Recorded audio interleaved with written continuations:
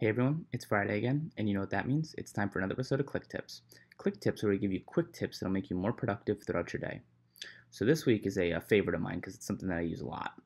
Let's say that you're working on a very important task and you have to step away from your desk for a reason, whatever reason. Maybe, you get a phone call or something like that. Instead of just leaving this up on your screen and risk, say for example, your computer running out of battery, anything could happen that could cause this to, get taken off the screen and you could potentially lose it.